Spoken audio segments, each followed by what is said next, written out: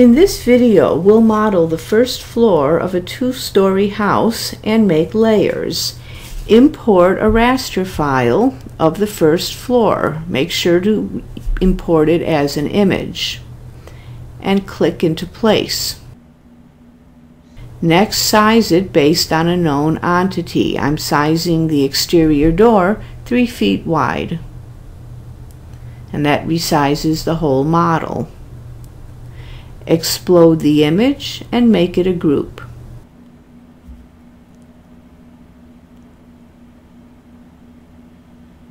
Draw a rectangle over the floor. It starts to flash, but once you turn on face style X-ray, that goes away.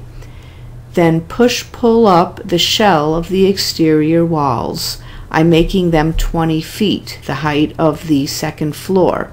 Erase the roof. Then group the walls so that you have one shell. Next, make layers to put the different building components on. Click the plus sign a few times and then rename each layer. One for the raster file, one for the exterior walls shell, and one layer for the interior walls. Then move the components to those layers by selecting, right-clicking, choosing Entity Info, and then putting them on their respective layer. Verify that that took by calling up the Entity Info box again and making sure that the right layer showed up instead of layer 0. Now make a guideline at the top of the first floor ceiling. I'm placing it at 10 feet, and then I'm drawing guidelines around the whole perimeter.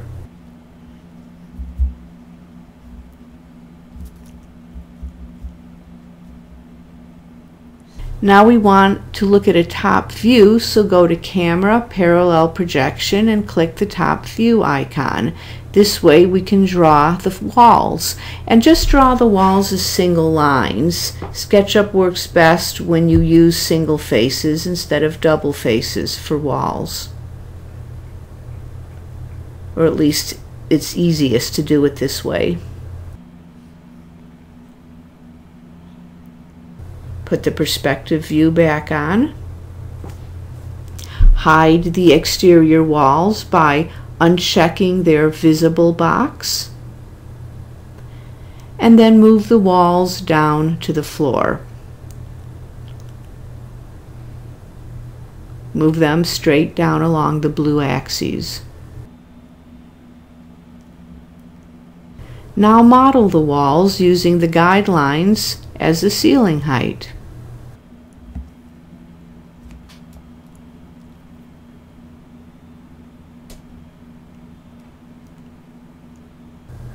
Once you draw a wall, you don't have to draw it again. Just copy it. Double-click it so that you can select the face and its boundaries, and then copy it with Move and Control. I'm copying it to this wall even though it's too short. I'll fix that by selecting one edge and then moving it to the desired length.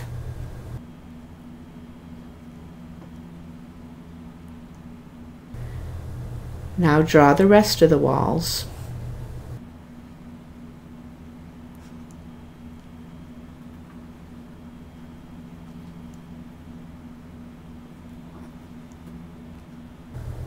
Delete the guidelines.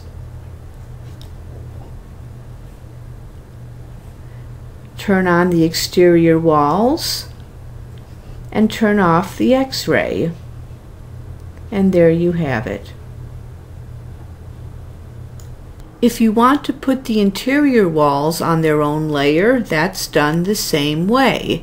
First, select them all. This can be tricky because other faces tend to get selected in the process, so hold the Shift key down and deselect them. Then group and put them on their own layer via the Entity Info box.